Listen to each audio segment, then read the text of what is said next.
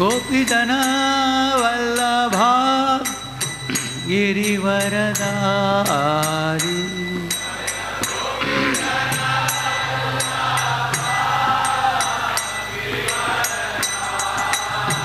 यशोदानंदन ब्रज जन रंजन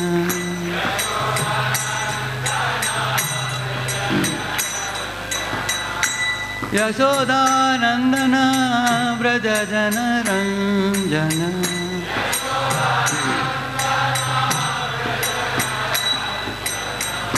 यमुना तीरा वनचारी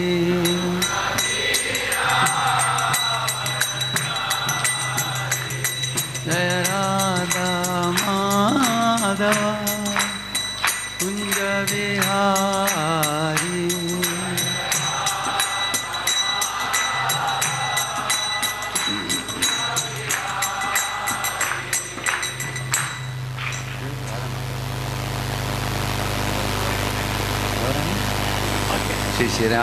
श्री गौरांगी बंगलेश्वर की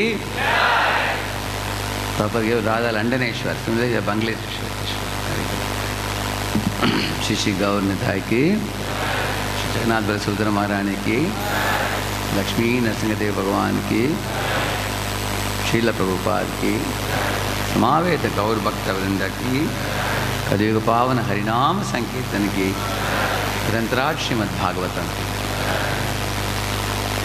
ओम अज्ञानतिमिरन्धस्य ज्ञानाञ्जनशलाकया चक्षुरुन्मीलितं येन तस्मै श्रीगुरवे नमः श्रीचैतन्यमनोभीष्टं स्थापितं येन भूतले स्वयं रूपः कदा मह्यं ददाति स्वपदान्तिकं वन्देऽहं श्रीगुरोः श्रीयुतापदकमलं श्रीगुरून् वैष्णवांश्च श्रीरूपं साग्रजातं सहगण रघुनाथान्वितं तं सजीवं साद्वैतं सावधूतं परिजनासहितं कृष्णचैतन्यदेवं श्रीराधा कृष्णपादान् सहगण ललिता श्रीविशाखान्वितांश्च नमा ओं विष्णुपादाय कृष्णप्रेष्ठाय भूतले श्रीमते भक्तिवेदांत स्वामिन्निति नामिने नमस्ते सारस्वते देवे गौरवाणी प्रचारिणे निर्विशेषा शून्यवादी पाश्चात्य देशतारिणे वाञ्छाकल्पतरुभ्यश्च कृपा सिन्धुभ्य एव च तानां पावनेभ्यो वैष्णवेभ्यो नमो नमः। जय श्री कृष्ण चैतन्य प्रभु नित्यानंद श्री अद्वैत गदाधर श्रीवासादि गौर भक्तवृंद। हरे कृष्णा कृष्णा कृष्णा हरे हरे, हरे राम राम राम हरे हरे। All right? ओम नमो भगवते वासुदेवाय।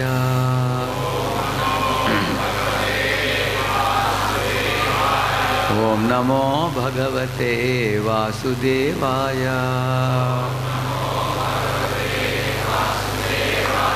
ओम नमो भगवते वासुदेवाय।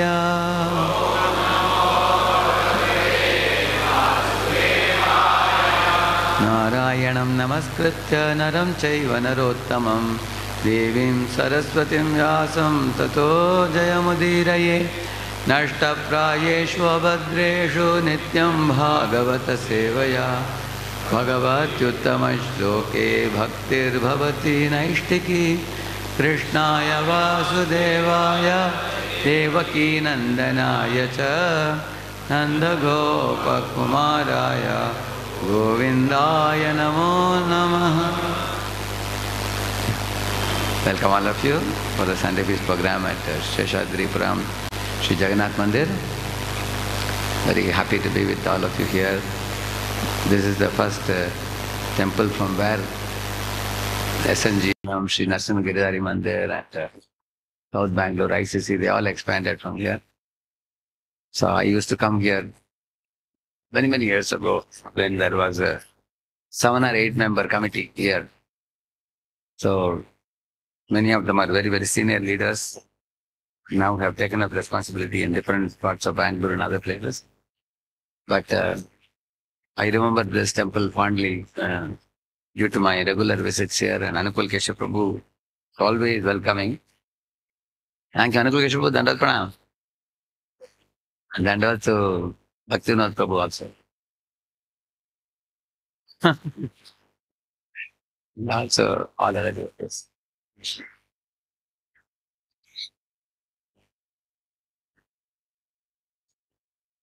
We are doing from this chapter Narada's instructions on Srimad Bhagavatam. Very, very famous chapter. Fourth and sixth chapter. Narada is pouring out his personal realizations from personal life incidents to his very dear disciple Vedavyas. So let us read this 1:5:35. Yeah. Yadatra kriyate karma bhagavat paritoshanam jnanam jattad adhinam hi bhakti yoga samanvitam. All Prabhujis together. Yadatra kriyate karma bhagavat paritoshanam jnanam jattad adhinam hi bhakti yoga samanvitam. All Matajis together.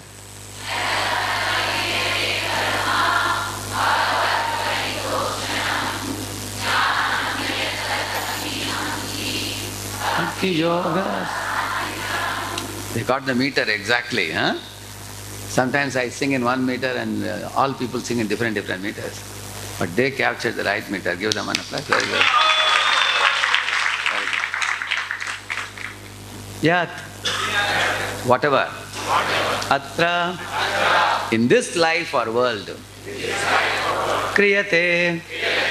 Does perform. Karma. Work. Bhagavat. Unto the personality of Godhead. Paritoshanam. Satisfaction of. Jnanam. Knowledge. Yattat. What is so called? Adhinam. Dependent. He. Certainly. Bhakti yoga. With devotional service.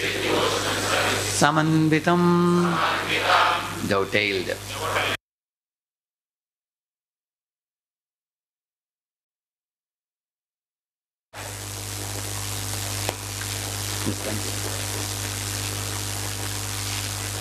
Whatever work is done here in this life for the satisfaction of the mission of the Lord is called Bhakti Yoga, or transcendental loving service to the Lord. And what is called knowledge becomes a concomitant factor. Is it going to come? Where's the mic with you? And read the report. And got it.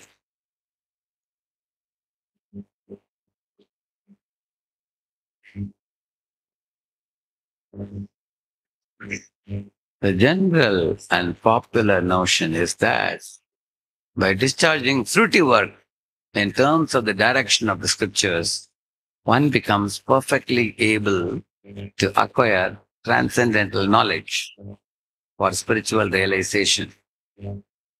Bhakti Yoga is considered by some to be another form of karma. But factually, Bhakti Yoga is above both karma and jnana. Bhakti Yoga is independent of jnana or karma. On the other hand, jnana and karma are dependent on Bhakti Yoga. This Kriya Yoga or Karma Yoga, as recommended by Sri Narada to Vyasa, is specifically recommended because the principle is to satisfy the Lord.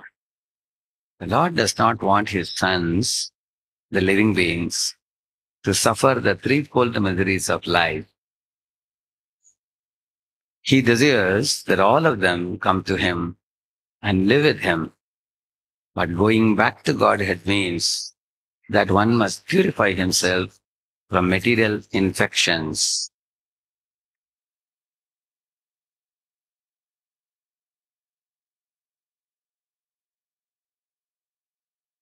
From the material affection.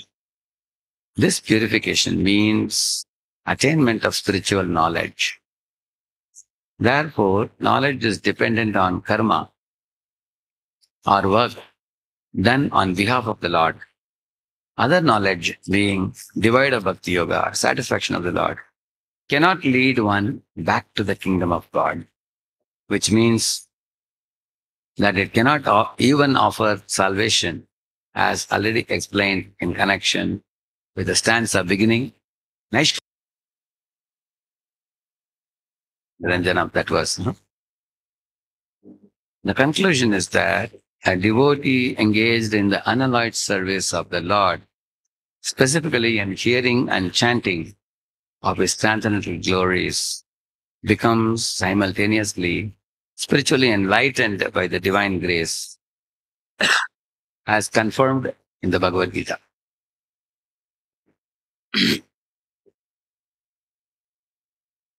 So Narada is enlightening Vedavyasa, but Vedavyasa is a literal incarnation of the Lord.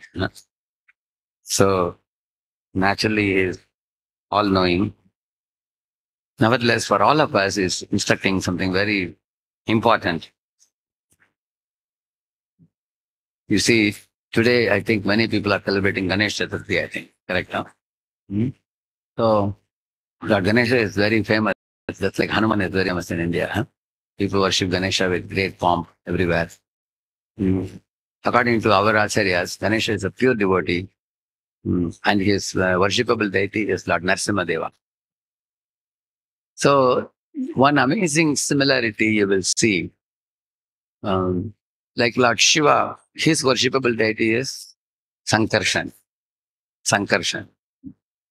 So when Sankarshan is emanating fire at the time of dissolution, that Kalagni is called as Shiva.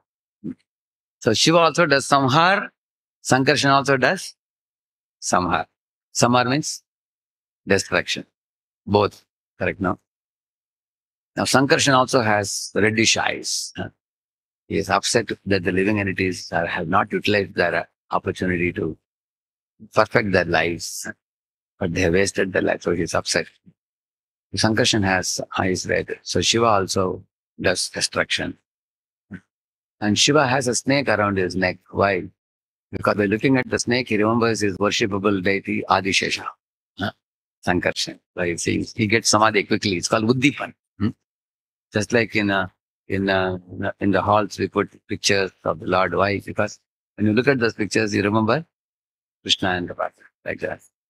In the same manner, our Narasimha and Ganesha also. Narasimha is called as Vignaharta, correct? No? Bhakti Vigna Vinashak Narasimha Bhagavan ki, say, correct? No? The same manner, Ganesha is also called as Vignaharta. So both have similar characteristics, correct? But Ganesha puts his trust in the lotus feet of Narasimha and gets charged. Just like you put mobile for charging. Gets the power from Narasimha. Then comes Ganesha. He can remove the obstacles afterwards. So therefore he is a pure devotee. So once upon a time, when Vedavyas decided that all the Vedic literature should be put down in writing, because Kali Yuga is just starting, and the living entities in Kali Yuga cannot even remember their mobile number also. Even for 9-digit, 10-digit, they have to take a pen and paper and note down. So they may forget all the slokas and, by hearing, they may not remember everything. So we should put down everything in writing. Keeping that in mind, Vedavyas invited all the demigods who would like to become my stenographer.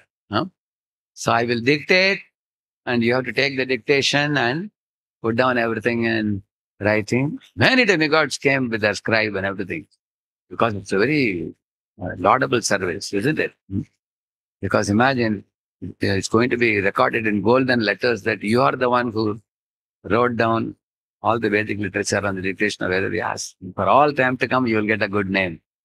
Who will not want that? But then Vedas put conditions that when I am dictating, I will dictate non-stop.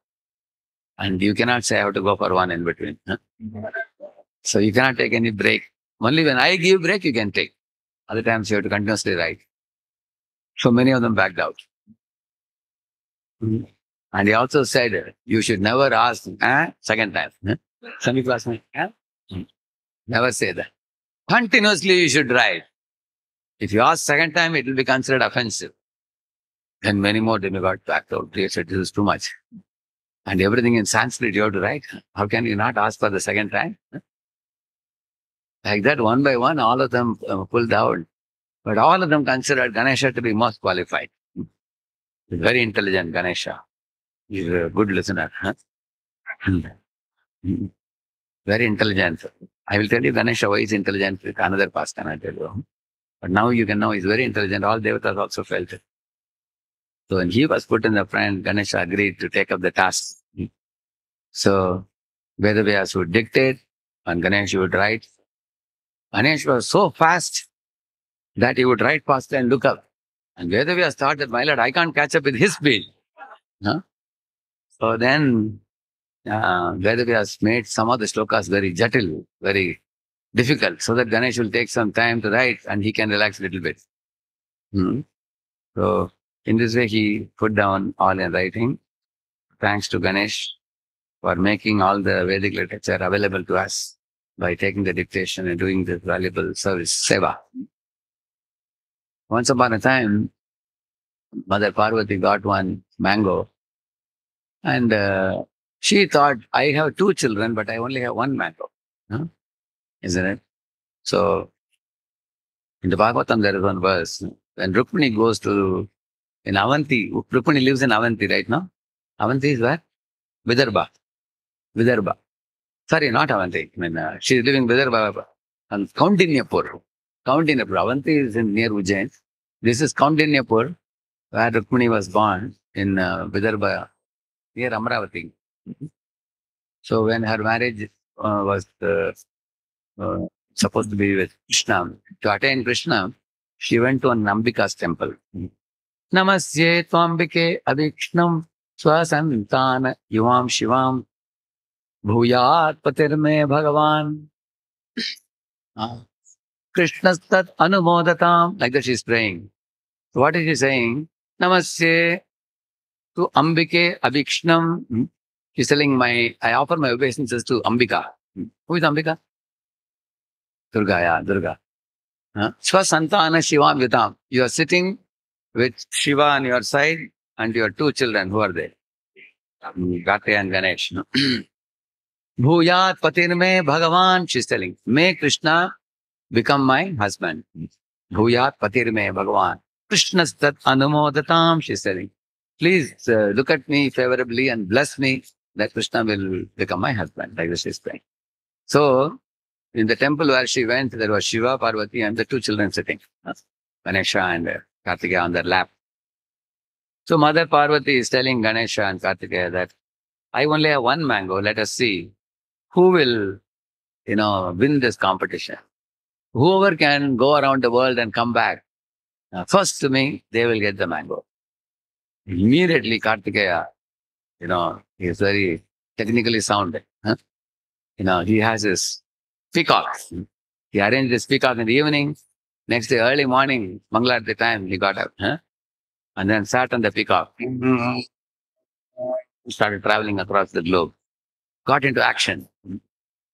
So, and what do you think Ganesha will do? Ganesh the previous night only thought, I only have a mushik, which is a small rat. Definitely I can't catch up with my brother. Maybe I may be elder brother, he may be younger, but in speed he is faster. I can't catch up with his speed. So whenever in your life you are confused what you should do, go to your guru. So he immediately went to Narada. Hmm. Bowed down to him and said, "Oh Naraji, I've run out of ideas. I don't know how will I win the competition mother has given. But Guru means very heavy, you are very knowledgeable. You know what should I do? Hmm? What is your instruction for me?" Narada said, "That's very easy." Hmm. He said, "I will give you something." So he took a leaf and wrote something and wrapped it in a silken cloth, gave it to Ganesh and said, "If you give it to your mother and circumambulate your mother and father thrice, you will get the mango." Narada said. And I said, "That's easy. For that, I don't need Mushik also. I can myself do it." So he happily went back and gave this silken cloth to mother. He had full faith in the Guru's words. And then he circumambulated her 3 times. So Shiva and Parvati were sitting. Parvati opened and saw it was a leaf in which Rama was written. So she gave it to Shiva and Shiva touched it to his head. Huh? They both had a big smile on their face. They were very grateful for receiving the gift of the holy name, which is not different from the holy Lord. Very happy. Now, Kartikeya returned back in the evening, naturally tired after going all day around the world. So Parvati Mata said, "See, Kartikeya, Ganesha, both of you come here." She told Kartikeya, "You certainly are very competent. You are very hardworking and competent. You went around the world and came. But let me tell you one thing.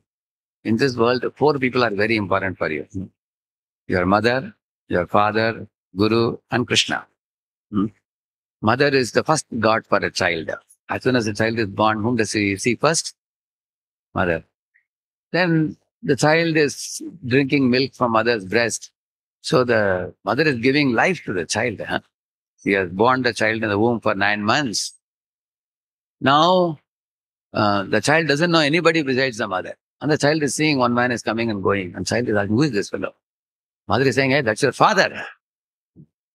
And child is thinking, "He must be a good man. He's helping my mother."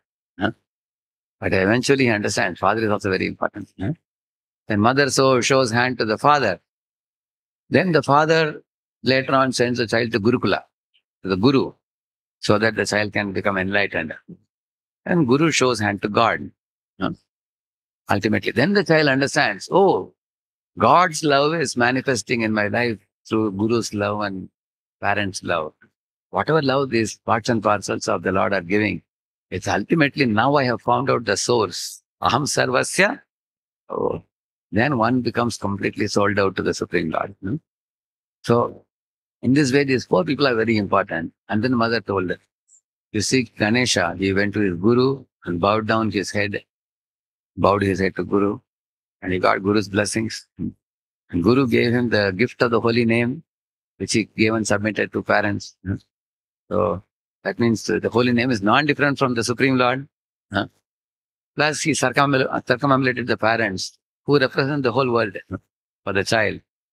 So in this way, he has respected all the 4 who are the most important people in this world. So you may have competence, but your brother has character, very high character. So he will get the mango, like that she said. But then she called Ganesha and gave the mango. Ganesha thought whatever Guru said became true. Very happy. So Kartikeya became very upset. He said, "What is this? I went around the world and came. So much hard work I did.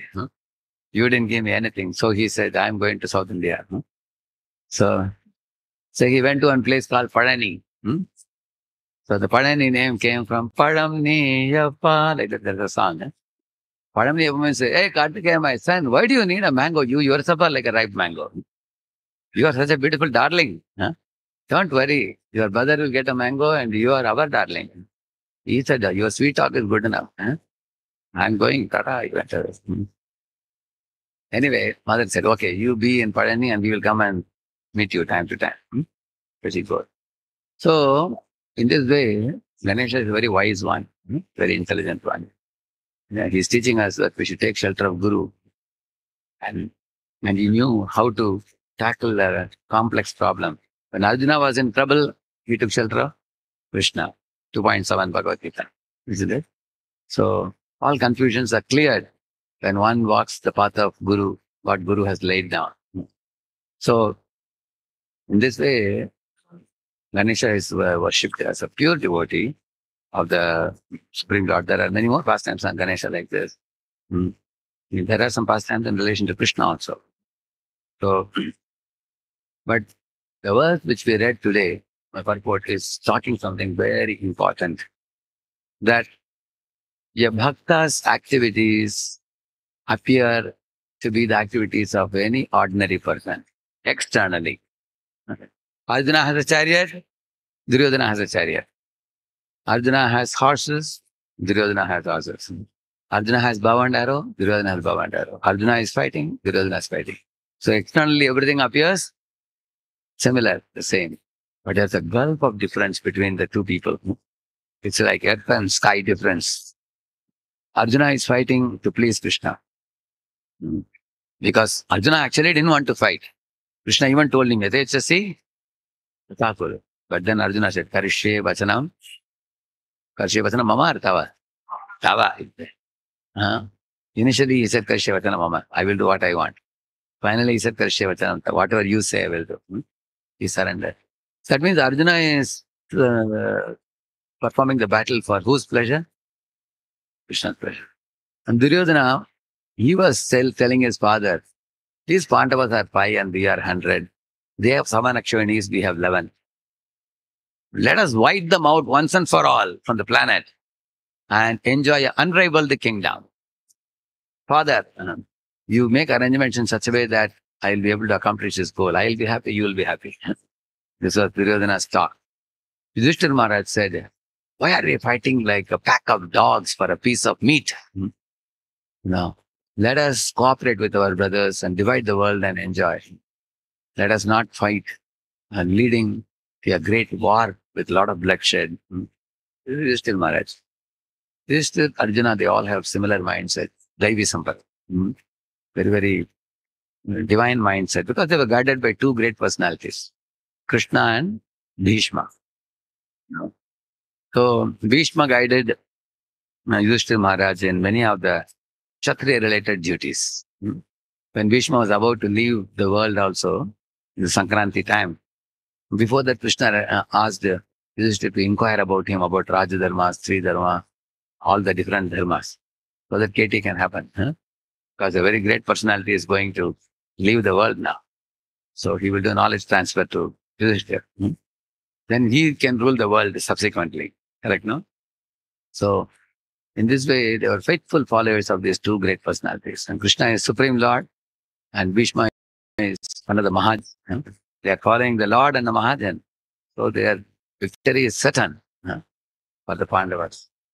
But Duryodhana is guided by his own mind, whimsical mind, devilish mind. You can see that. So externally activities may look similar, but there's a big difference. I remember when I was a small kid, my father brought a Ganesh from the market and brought it. So we used to put flowers, garland. My mother used to make modakam, and offer to Ganesh and everything. But I saw after 7 days, my father took the Ganesh and I asked, where are you taking? Let Ganesh be at home. He said, no, we have to put him in the well. I started crying. Ganesh is so beautiful. Why do you put him in the well? He said, that's a ritual. We don't know why. But we have to do it. I was very sad to know that poor Ganesh has gone into well. I didn't know why at that time. Later on, as I grew up and learned the philosophy, I came to know there is something called as Panchopasana. Panchopasana is instituted by impersonalists. In the impersonalist path, they follow that. They worship Surya, they're called Shauryas. They worship Shakti, called as Shaktas. They worship Ganapati, called Ganapatyas. They worship Shiva, called as Shaivas. Then they worship Vishnu, called as Vaishnavas. These 5 people, their understanding of worship of God is, you bring a murti, worship, because if you have some form on which you concentrate your attention and develop some affection, that will help you to withdraw your mind from the material attachments of the outside world. So you withdraw yourself and then chant some name whatever God's name you want to chant, you chant, and then keep that murti. After some time, you can put the murti in the water by doing visarja. Yeah. Because you don't need murti. Now you become advanced. Now you don't need that anymore. You put it in the water and stop chanting that name also. Yeah. Like that, they do. This is called Panchapasana system. When I heard it, I thought something fishy here. Why? Because, how can somebody give up the person whom you are worshipping? If he is your master, that didn't sound well. Then later on, when I read Srila Prabhupada's books, things became crystal clear for me. So he said these are impersonless. They think ultimately God is impersonal. Huh? And then he takes on different forms of different devatas. Therefore, you can worship any form you want. You can worship Ganesha, or Kartikeya, or Shiva, or Shakti. Ultimately, they are all Supreme Brahman only. You can worship, and then you put them in Visarja. And then you merge in the Brahman, and then you are only God yourself. This kind of understanding they have, impersonal. But Vaishnava philosophy teaches completely opposite. What Vaishnava philosophy says, impersonal Brahman and Paramatma and Bhagavan, they are all three aspects of only one truth. Who knows that famous verse?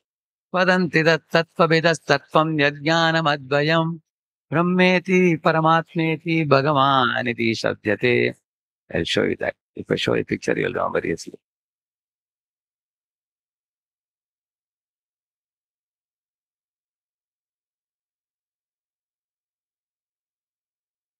Here, three people, Jnanis, Yogis, and Bhaktas.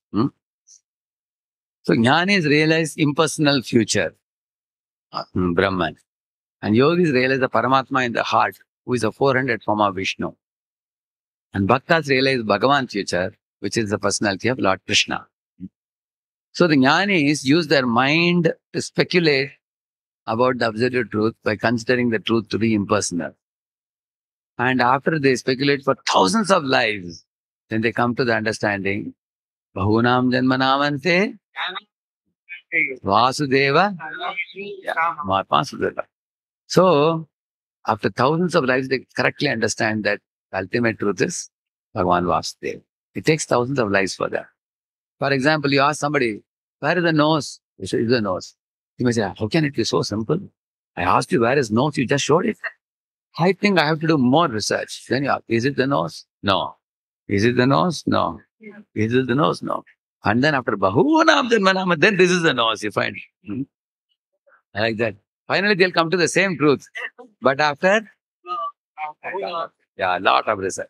They won't immediately accept. Bhakta means in Avarohapan. It comes in Guru Parampara. Guru tells you, you immediately accept. So every devotee sitting here is not ordinary devotee. Understand that. See, why we have to respect Vaishnava? Vaishnava means a submissive jiva. The jiva who is ready to come into temple and bow down to the deity. And that jiva who is ready to bow down to Vaishnava Guru. And a jiva who is willing to listen, hear, and accept the truth. The submissiveness has come in you after millions of lifetimes of rotating in the cycle of birth and death. That is the reason why we should respect all the Vaishnavas. The dust of Vaishnava is very great because even the Chaturvida Bhajante Maam, we say, Artho, Artharthi, Jigyasu, even they are not ordinary. Because Krishna says, Udara sarva yevete jnani tatpayam. He says, these souls are magnanimous souls, Krishna says. Although they have a desire for wealth, they have a desire to get rid of the sufferings, or they're jigyasu, they're inquisitive, or they are jnanis who are searching after the personality of Godhead. Eventually, they become personless, these jnanis. These four types of people who come to our temples, they are very, very special devotees. Krishna says they are magnanimous souls. Why? Because after wandering in the cycle of birth and death and going to hundreds and thousands of devatas, they have at last come to Krishna's temple. So, therefore, you will find the jnani, the impersonal understanding, after many, many lifetimes, then he becomes a yogi who understands the personality of God. Now he is not searching anymore. He found out God. Who is God? Vishnu. 400 form. He found out. But then he doesn't do any seva for God. He just sits and meditates. Just is seeing Vishnu and saying, how great you are. How wonderful you are. You are Anantapodi Brahmanda Nayak. You are the Annadata. You are the Antaryami in the heart of everybody. He is admiring the Lord. There's no seva involved in Shantarati. He is only admiring the Lord. And then you become bhakta, where you engage in seva of the Lord to Bhagavan. Correct, no? Now you can compare these three stages to government of India, parliament in Delhi, and house of the Prime Minister and the home of the Prime Minister. Three things you can compare. Correct, no? The government of India, can you draw a picture? You can't draw a picture of government. Government is impersonal. But the parliament house in which Prime Minister is present, he is personal. But that people treat him with great reverence and respect. No? On $15, you say people salute. No? Army, Navy, Air Force, everybody salutes him. Correct, no? He is dealt with in a very respectful manner from a distance. No? He receives all salutations. But at home, when he goes, he is served by his, mother and father with great love. Correct, no? So in front of his mother, he is bowing down. Correct? You might have seen the picture of our Prime Minister of India bowing to his mother. So in Parliament, he will never bow to anybody. Everybody else will bow to him. But here you will see at his home, he bows to his mother. So in Bhagavan realization, Krishna lifts the sandals of Nanda Baba.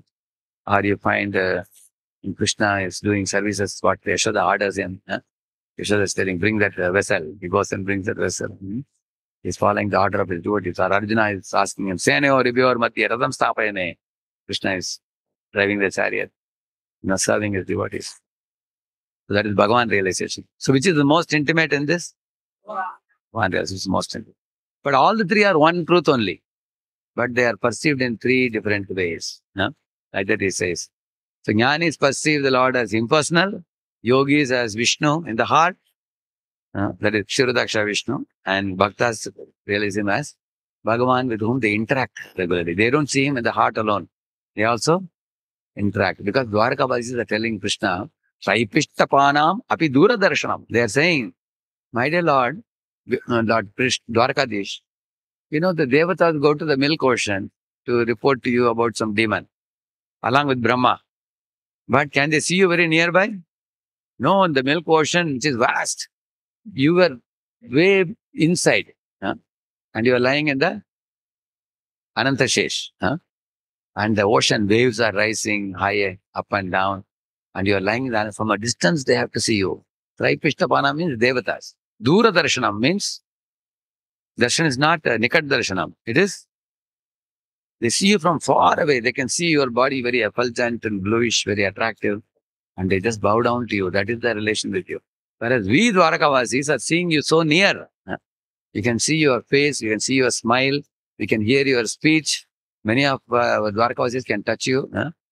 We are so fortunate, like the Dwarakavasis say. So between the Paramatmavadis and Bhaktas, who is more fortunate? Bhaktas. The Bhaktas interact with Krishna. Like Yashoda can take Krishna on the lap. She can take the absolute truth on her lap. She can feed him milk. Similarly, friends can climb on his shoulder. Sometimes Krishna climbs on their shoulder. You can see that how intimate relationship. Gopis can dance with him. Cows are joyful that we are giving our milk to Krishna service. They all are getting to serve the Lord very personally. So, in the 10th canto, Brahmaji is telling a very beautiful verse. He's saying, Tavat dagadayastena tavat karagriham griham tavat mohom grinigado yavat krishtanate jana. He's telling, in this world, tavat ragadayastena. In this world, the attachments steal away all good qualities from people. Like Dhritarashtra was attached to Duryodhana. That attachment spoiled him and the whole dynasty. Tavat karagriham griham. There are millionaires. If you see their home, they have big walls and a big door, and they have written outside, beware of dogs. So sadhus cannot put their feet at all inside. So which means they are living in a home which only has become a jail for them, he's saying. Tavat karagriham griham. Griham has become karagriham for them because they arrest themselves in home and say, no religious pious person should come inside. And we will just ruin ourselves and prepare our way to hell. Many of them are drinking, smoking and spoiling their life. That has become a jail for them. Tavat moham grinigado, he says. Like a lion is very mighty. powerful. But they put some foot shackles for the lion in the forest. When lion walks over the grass, those shackles catch his feet. And the lion is screaming, he cannot escape. Lions are caught like that. Similarly, the moha, which means, what is moha? Uh, uh, illusory attachments in this world. So the attachments in this world, like man for a woman, woman for a man, is one of the moha. Our attachment to money, attachment to, we say attachment to land, attachment to gold, attachment to women, attachment to position and post. There are 5 P's that can pinch you. You know what are those 5 P's? Penny, position, possession, pleasure, and one more thing.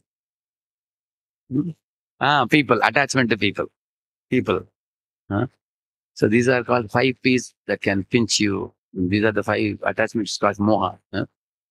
Yeah. So, Tavat mohongri nigado, he says. People are generally caught by this attachments in this world. But he's saying that Tavat krishnanate janaha. What is the meaning of that? Vijabas is the ladies that are milking the cows. They were thinking that I will make butter with this milk and then Krishna will come and steal. They were thinking like that. And there were other gopis who were cooking in the kitchen and tending to the babies. But while doing that, they were always singing songs about Krishna. They were very fond of Krishna's leelas during the day. And then they will hear from their sons, and then next day they'll make a song and keep singing. In Vrindavan, every mother, father thought that Krishna is not Yashoda's child. She is a child of the whole Braj. Everybody's child. So they were doing activities externally with their hands and legs. They were singing songs with their mouth. In the heart, they were fondly remembering Krishna's playful pranks, his naughty activities, mischievous activities. So Krishna filled their hearts. Like you will read in that 10th canto, 9th chapter, like Yashoda is on the Diwali day when she's churning. That time her bangles and her earrings are all moving to and fro. And then making a sound like we make with kartal. Like that's making sounds. So she is churning with the hands and the instruments are playing. And her eyes are semi-closed. And she is in a state of samadhi. She is smiling also because she is remembering Krishna's activities.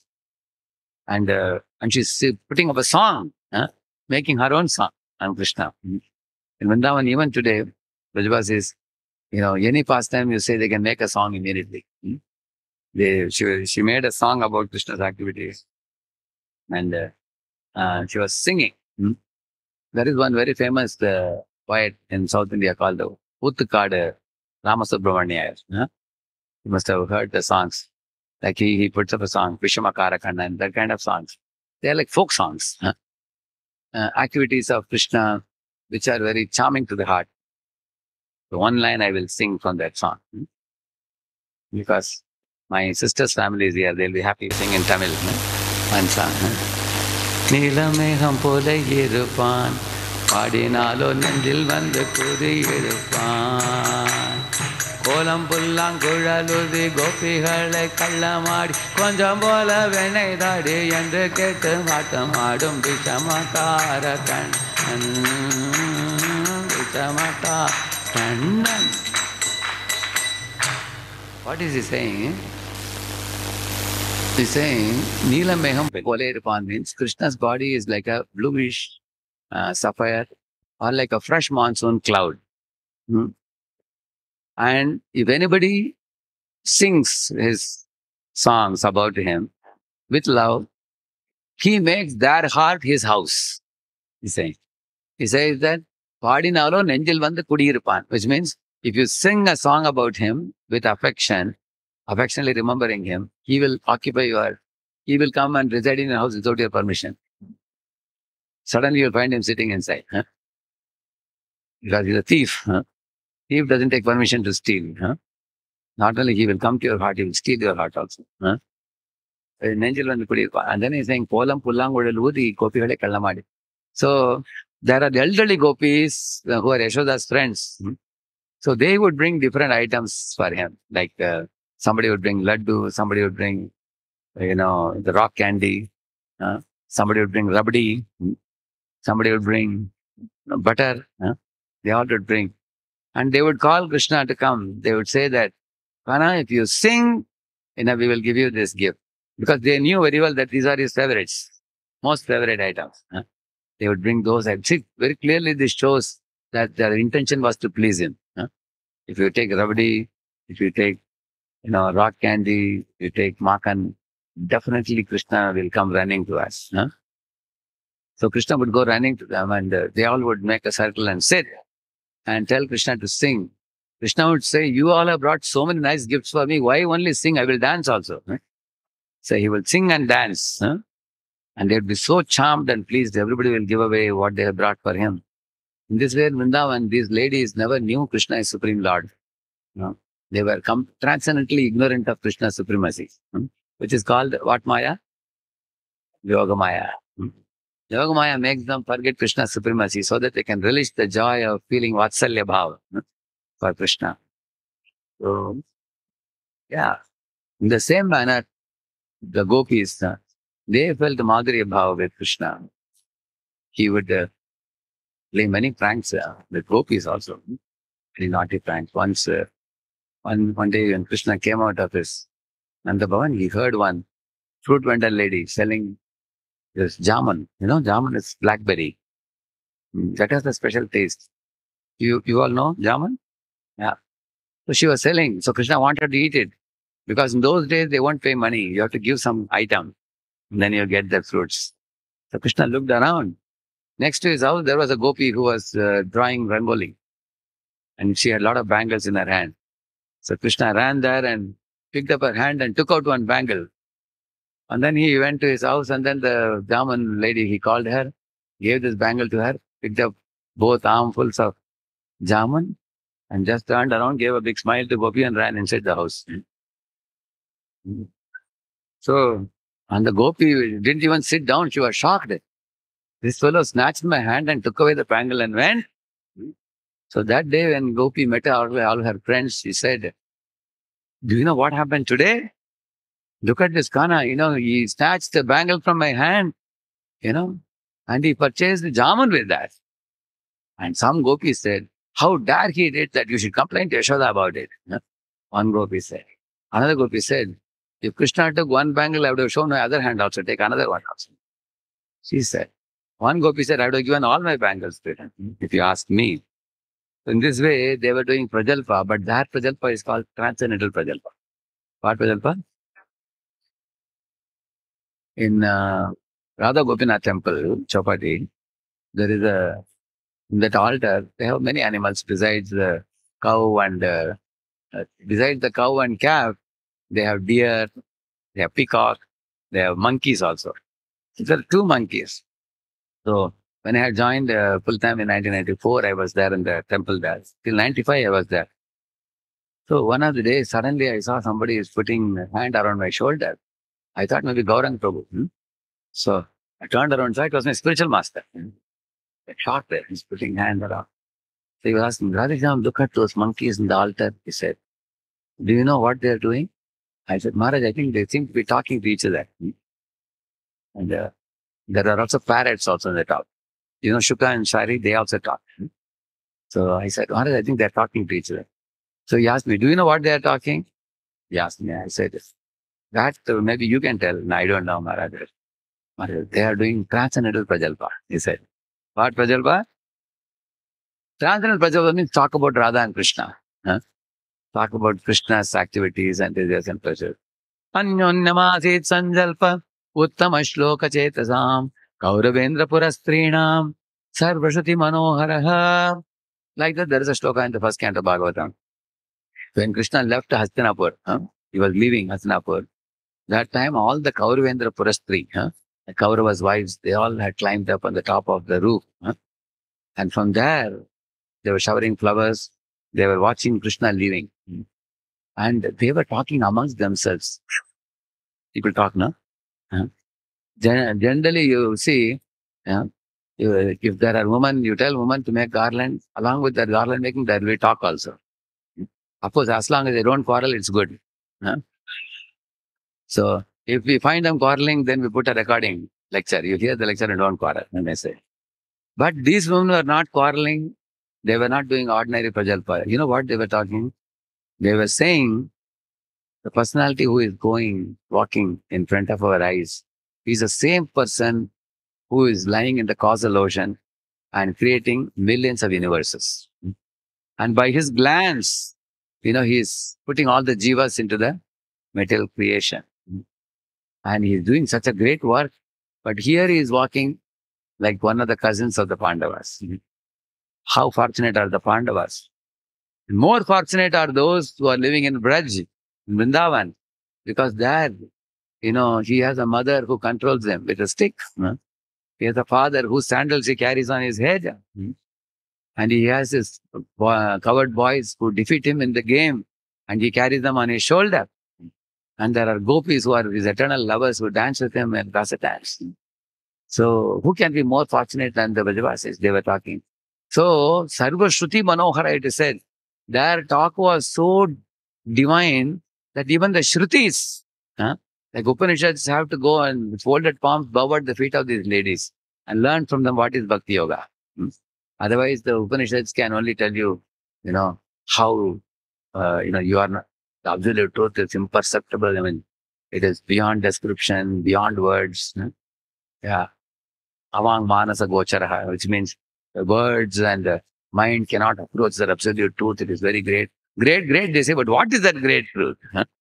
That these ladies are speaking about. The greatest truth is Lord Krishna, who is Parabrahma.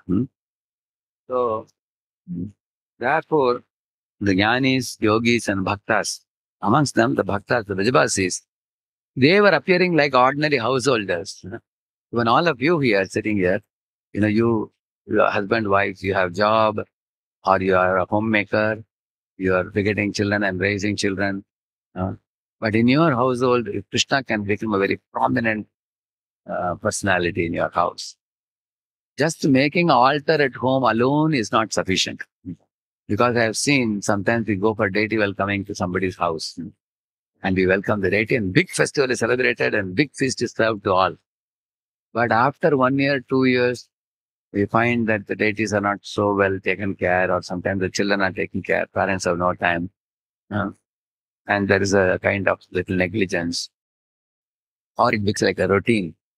But in homes where the grihasthas, they lovingly serve the deities and they invite the people around, feed them prasad, give them classes, perform Sankirtan, and regularly put up festivals like Ram Navami, Janmashtami, like Damodar festival, and different festivals at home, invite devotees.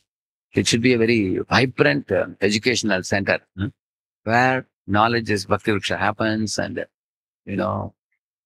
actually, in the path of Bhakti Yoga, some amount of effort has to be put. Like you see, we take away the old first from the altar and we offer fresh flowers. Correct, no? You take the old fruits from the altar and then distribute to the people as prasad. And then we put new fruits there. And then you take the lamp and pour oil and then you lit up the lamp. If you do that every day. So these are all services, devotional services. And you bow down to Lord. Clean the altar also. Once you do that, why Lord has kept these things? Because if you go to the altar and do this type of services, you will at least look at his face at that time. And then you will remember some of his qualities, some of his playful pastimes. And then that will touch your heart. Little by little, the love will develop. But unfortunately, nowadays, people have many electric items. They have electric agarbatti. You have seen that? It has got 2 red tips. You have seen that? And they have a low voltage lamp also. They put the low voltage. And they have a flower garland which is completely made of plastic flowers. They just put that because they feel we don't have to change it every day. Every day, why to change it? So plastic flower garland, electric agarbatti, low voltage lamp. What is going on? Where is the possibility of our exchanging any affection with the Lord in the altar? You should not take the Lord so cheaply. Do you eat, like you are offering artificial flower? Do you eat artificial food? Plastic food do you eat? You want fresh organic food for you. You should also offer Lord something fresh also. So In this way, the bhakti, in the path of bhakti yoga, the intent of the devotee comes to be known to the Lord by the heart of the devotee and the activities of the devotee. It becomes very observable. So the Vijayavasis actually, at every moment, they were rendering some service to the Lord. They were also singing the Lord's names. Muh mein naam, hath mein kaam, man mein ram. In this way, the Lord was present in their heart. They were doing activities for Krishna. And they were talking about his playful pastimes, like I told you now. So in this way, the Vrindavan was bustling with laughter and joking about, because Krishna was a very charming personality. Uh, the most sportive pastimes he displayed in Vrindavan. Hmm. There are Kurukshetra pastimes with which we begin Bhagavad Gita. And then you go to Srimad Bhagavatam where we hear his playful pranks in Vrindavan. He did. So in the Bhagavan aspect, you will see one deals with the Lord so intimately. Hmm. Whereas in the Jnani's level, you see, one doesn't even know the form of the Lord also. You only get a vague picture. How? Like this. You see, when you're going in a train, mountain looks like this. You see? From a distance, looks very vague, hazy. Huh? And then when the train draws little more nearer, it looks like this. Correct? Looks more clear now. So this is like Brahman aspect. This is Paramatma aspect. But when the train goes even more near, see, some people are coming down, going up. See? That means you see some houses, people, that is Bhagavan aspect. So Prabhupada gives this example. Mountain is same, but from different distances it looks different. Brahmeti, Paramatmeti, Bhagavan. Similarly, when Jnanis look at the absolute truth, they see like this. Oh, they do the correct, no? Aham Brahma Asmi. Aham Brahma Asmi. I am spirit soul. I am spirit soul. Why they meditate? Which means I am not the material body. I am spirit soul. Like that they meditate. Prabhupada is saying, if somebody has become an engineer, you join Infosys or Microsoft and say, I am computer engineer. I am. Okay, sir, you are computer engineer. Do some work. Should you tell you are an engineer or you should do the work? So it is not enough to say what you are, but you have to act according to that. So bhakta means acting on the platform of Brahman. Jnani says he is Brahman, but bhakta acts on the platform of Brahman. So, and then this is Paramatmavadi sees that Lord is the heart of every jiva and every atom also. He is present in every atom. He is present in the heart of every jiva. Yeah. Then the Bhagavan aspect.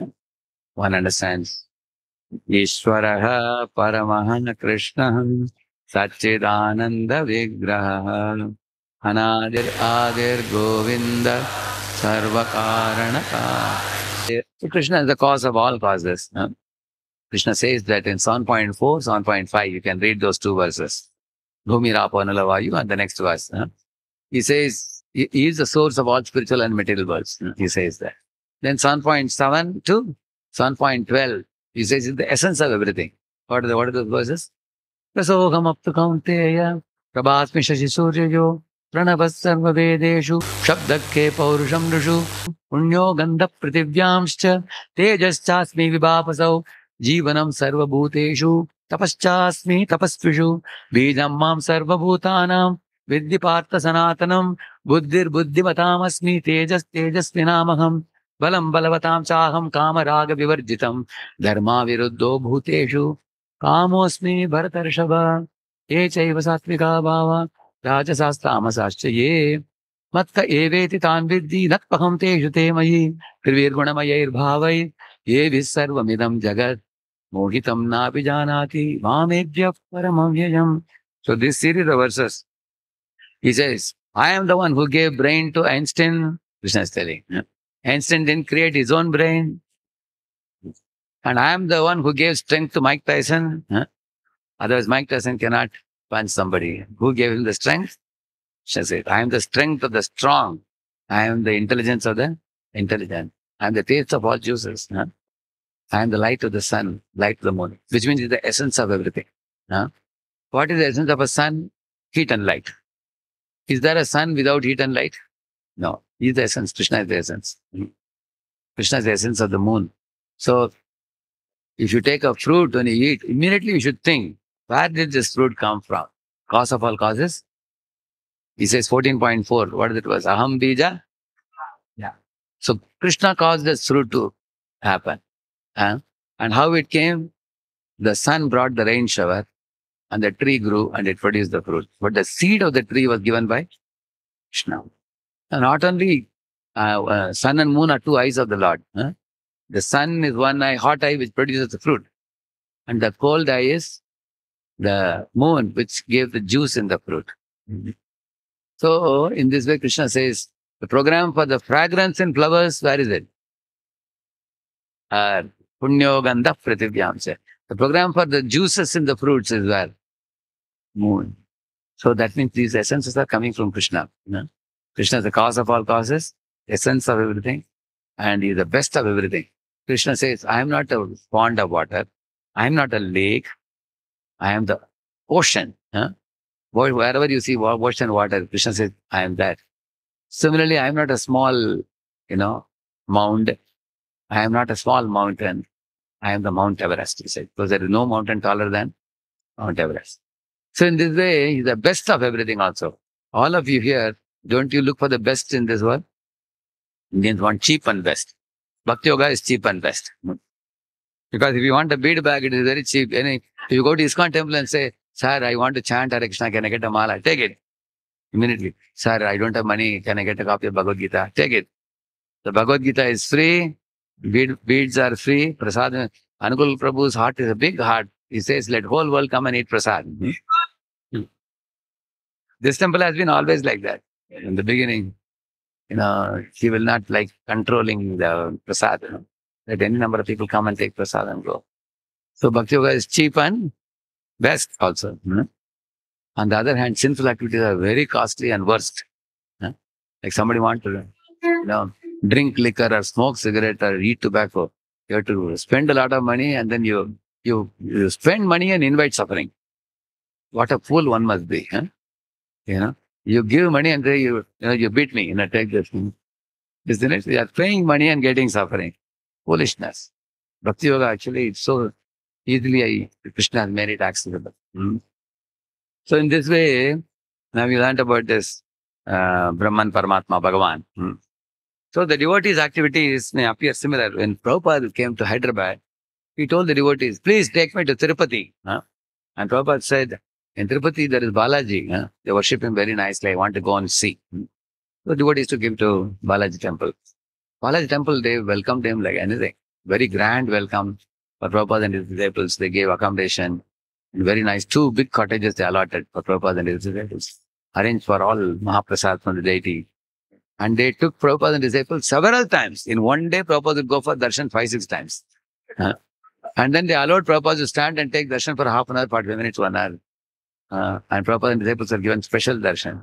Prabhupada said, see how respectful they are. Learn from these fellows.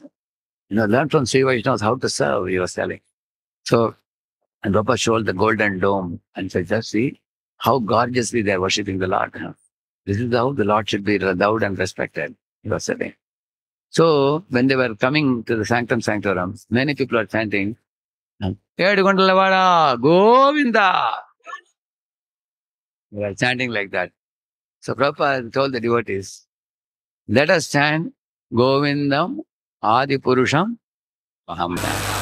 And then Prabhupada said, many of these people chant Govinda, Govinda, but they come to Govinda to ask something. But we only want to do one thing, Tamaham Bhajami. We are telling Govinda, we have come to you to bow our head to you. You order us what you want us to do. Therefore, we are coming to you. Don't go to Govinda. Govinda, give me this, give me this. Don't ask like that, Prabhupada said. So in this way, he was educating the disciples all through.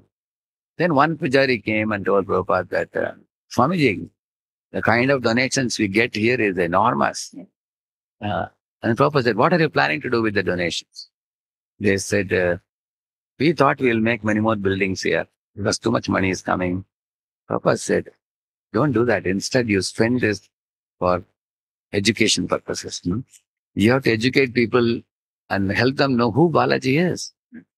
Prabhupada asked, do you know who Balaji is? They said, you only tell us. And Prabhupada said, Balaji is Krishna. He said, why? Bala means child. G means respectable. Who is a respectable child? The one who is born in the jail of Kamsa. He is a child. He is called as Harim. And later on, she saw he became a small baby. She called him Sutam. Sutam means my baby.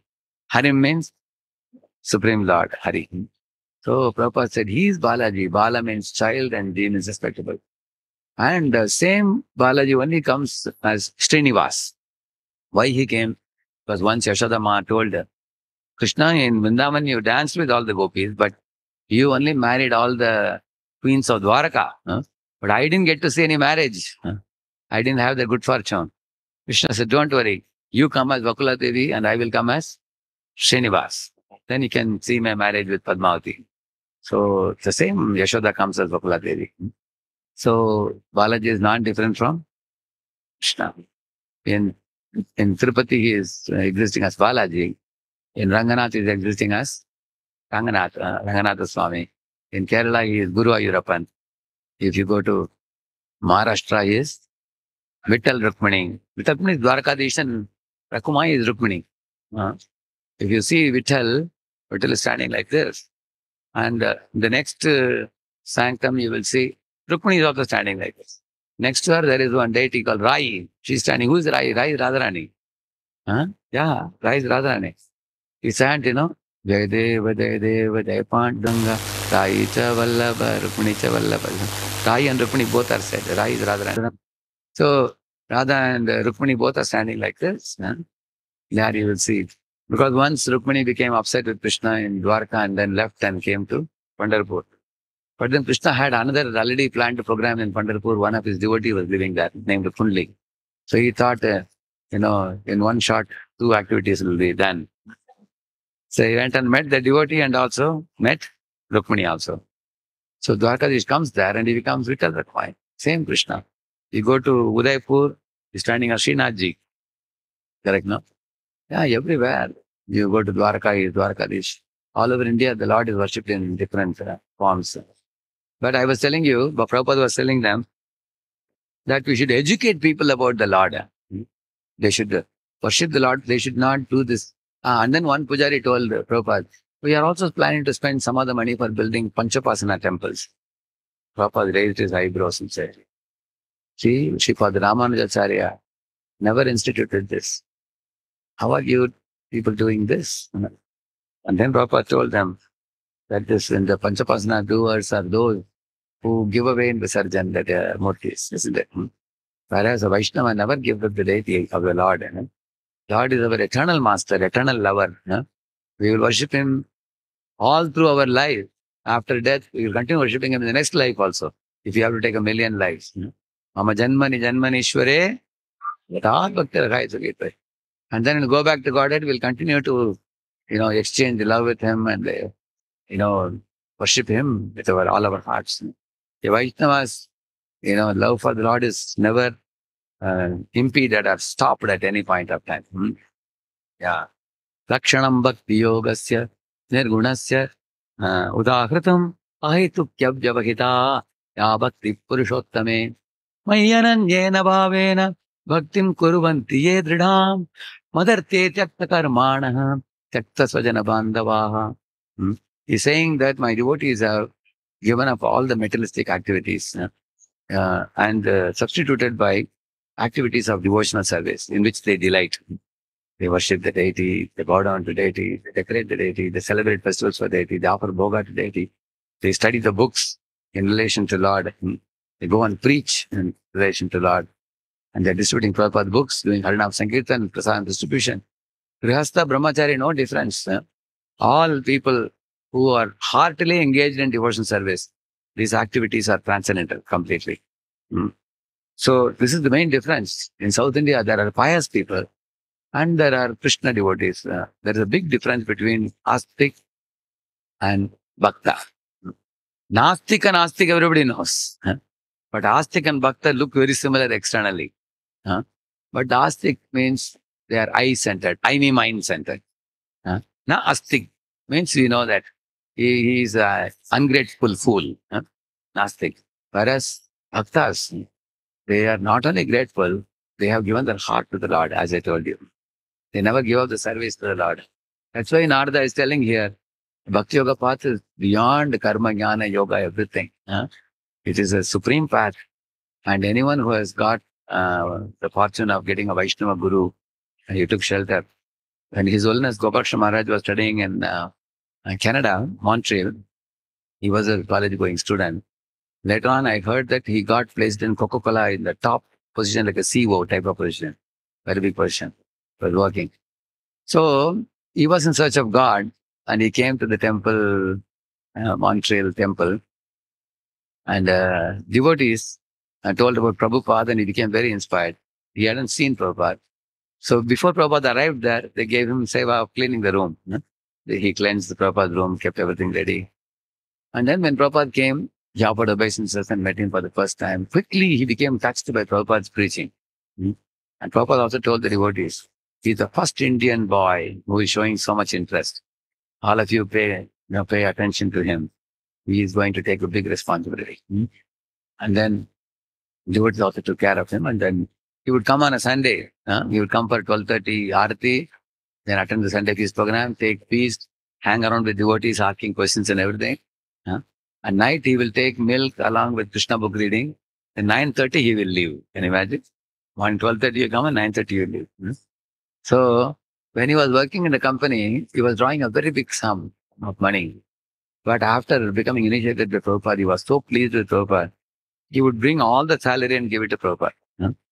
Prabhupada would say, how will you run your family if you're giving everything to me? He would say that, keep it with you, Prabhupada. Whenever I want something, I'll take from you. He would say like that. That's the way he dedicated himself. Very soon, he left all the worldly ties and dedicated his life. And Prabhupada made him the trustee of BBT and told him to print and publish books and distribute.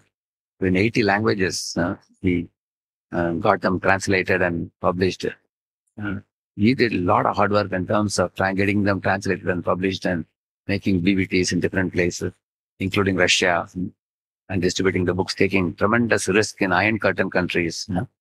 So he is one shining example of a highly dedicated, fully devoted, loyal disciple of Srila Prabhupada. And towards the last part of his life now, he gave a will. Many of you might have heard the will. Will is so pure will. He says, never leave ISKCON, always be loyal to ISKCON. And don't do anything independent activities, connect everything to ISKCON. So such a very, very beautiful will he wrote. And just as we appreciate Prabhupada's books for the next 10,000 years, this will is exactly in alignment with what Prabhupada would want. So let this will go on forever for all the future devotees of ISKCON. If they stick to this will, they will stick to Prabhupada's will also. Prabhupada's desire. So when then Prabhupada told the Tirupati pujaris that, we have to teach Ananya Bhakti, Shuddha Bhakti. Ananya Bhakti doesn't mean you love Krishna and you hate the demigods or devatas. Actually, devatas are all assisting hands of the Lord, and they have to be affectionately treated.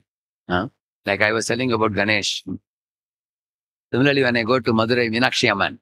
Who is Meenakshi? She's sister of Krishna. Correct, no? Correct? Because Vishnu is giving Meenakshi in marriage to whom? Not Shiva. How many of you have seen that? Murti have seen that, correct? In many marriage invitations, they put that. In South India, you must have seen that. So, if you see Devi Meenakshi as a sister of Krishna, Ganesh as son of Devi, so you have no reason to hate them. They all are wonderful devotees of the Lord. Yam Brahma Varunendra Rudra Marutastum Manti Devgaistavai Vedai Sangha Padakramo Gayanti Yam Samaga Dhyanavasthita Tadgatena Manasa Pashyanti Yam Yogino Yasyantam Na Vidusturasuraganaha Devaya Tasmai Namo. See, this verse says that first line says Yam Brahma Varuna Indra Rudra Maruta. And how do we deal with the devatas? The another verse. Mumukshavo Ghora Rupan Hitva Bhutapatinata Narayana Kalashantan Vajantihi Anasuyavaha. In my school days, I used to go in a cycle to one Devi temple. On the way, I would bow down to Devi and then proceed ahead. One day I was shocked to see that they were cutting almost a dozen cocks. The cocks were all, they were making sounds. They were cutting their necks. Here and there, they were all flapping their wings. That was the last day I went to the temple. From outside only, I bowed down and ran away. I was shocked. Temple is a holy place. Why they're killing these poor creatures? I really cried seeing that. But later when I came to ISKCON, I understood that there is a Tamasika worship, Rajasika worship and Sattvic worship. In Tamasic worship, people kill goats and they kill cocks and things like that. And they feed the people in the name of offering to Bali or something like that. People even drink also. Nowadays, we have this Ganesha Chaturthi or this Vijayadashami. People are putting some Western music and dang, dang, dang, dang. You have seen that? They're dancing, throwing colors and everything. Yeah. They are doing that, and sometimes they put even displays and things like that, which are not very appropriate because they are basically, we can't criticize them, but we feel pity for them because they are not knowledgeable. For us, Prabhupada gave us the books. So the Tamasika worship is done like that, but Sattvic worship is done for three deities: Lakshmi Narayan, Sitaram, and Radha Krishna. Correct? Three deities. And this worship was done with Tulasi Manjari. You offer in the vegetarian food and offer to Lord. And you also follow the four regulative principles. You follow the Pancharatrika Vidhi and Bhagavat Vidhi, both. It's a very pure process. So such people who follow the Bhagavat Vidhi people, what is their attitude towards devatas? They don't look down upon the devata worshippers. People who worship, Chandi, Chamundi, Bhadrakali, or Kala Bhairava, Shmashana Bhairava, and all that people worship. So what devotees think of them, they think that this is also within the Vedic path only. But according to their mode, they are given this worship. And all the devatas are all assisting hands of the Lord. There is one verse which says, Narayana Paraveda Deva Narayana Angaja. Bhagavatam says that. They're all Deva Narayana Angaja means they're born from the limbs of Narayana and they're assisting limbs of Lord Narayana. So therefore he says that Vajanti Anasuyavaha. Never offend demigod, never ridicule them, never fight against them foolishly, never argue against them, never criticize them. Madhvacharya says, if you criticize demigods, then you will find difficulty in advancing in your bhakti yoga also. He said, even it will be offensive. He said, then you cannot progress properly in bhakti. Then how do we treat demigods? Treat devatas with respect. At the same time, know that just like we have 32 chief ministers in India, but how many prime ministers? That is like Ananda Bhakti is like that. Krishna is one supreme. All Ekala Ishvara Krishna, Arjava Bhritya. So those who understand this Ananya Bhakti properly, they are following Bhakti Yoga. Otherwise, those who are following Karma, Jnana, Yoga, those paths are I-centered paths. Karma is things I want to enjoy. Jnana is thing I want to be free from suffering. Yoga is thing I want siddhis. So what is the reference point? I. Bhaktas are thinking, who is Krishna's mother? Who is Krishna's father? Who is Krishna's sweetheart? Who is Krishna's dear animal? Which is Krishna's dear mountain? Which is Krishna's dear river? When I was asking the question, I know you all know the answer. For each of it, answer is coming in your mind, correctly. So this is what devotees are thinking about. In this way, what is the reference point for a devotee? Therefore, you go back to Godhead. Srila Prabhupada ki. Thank you very much.